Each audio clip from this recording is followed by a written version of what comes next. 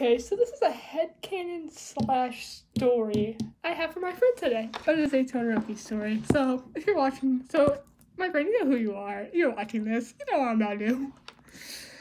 So, you and Todoroki have been dating for a few months. Actually, a few months. And one day he asked you to meet him by where you guys first met where you guys went for your first date. You get ready, you go over there, and then you see Todoroki there. And that's when you say, "Hey Todoroki, where are you? I'm here." And that's when Todoroki gets out from the tree, like out behind a tree, and he's like, "Hey, hey baby, I'm here. I have something to tell you." And then he asks if you remember where this place is, and you say, "Yes, I do. It's where we had our first kiss and our first date."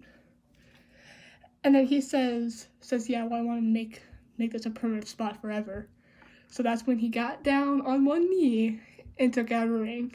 He says, "Why, Aunt Ellen? We have been together for so much, and you've always been there for me. So will you marry me?" he says.